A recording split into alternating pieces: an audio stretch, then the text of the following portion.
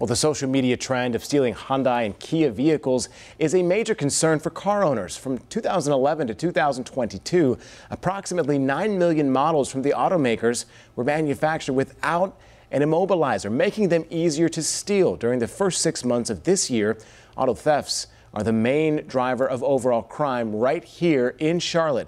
WCNC Charlotte's Jane Monreal has been covering this crime trend for months now. Jane, you've been digging into this today, though. You're hearing from one of the city's latest victims. Exactly, Colin. Jason Sam Jr. is his name, and he owns both a Hyundai and a Kia, Colin. So get this, after a month of moving to Charlotte, he became one of the latest victims of this trend, having one of his vehicles broken into.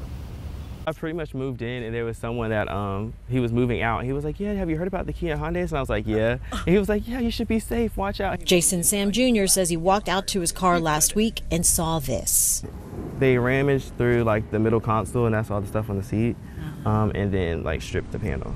He filed a police report right away. It was like their third or fourth car Hyundai they had seen that day.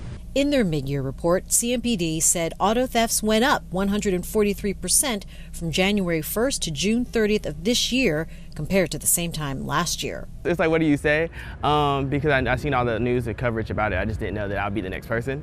Officers now working on getting the word out to use a steering wheel lock, something that Jason is now doing on his Kia. It's not going to stop my good energy with this area, but I would just prefer for someone not to break into my car next time. But Well, he also says he is planning to sell that Hyundai. CMPD always urging residents and affected car owners to lock up your vehicles, store valuables, and park in well-lit areas. We're live at CMPD headquarters in Uptown. Jane Monreal, WCNC Charlotte. Still such a frustrating thing. Appreciate those pieces of advice, though, that you could pass along. Thanks, Jane.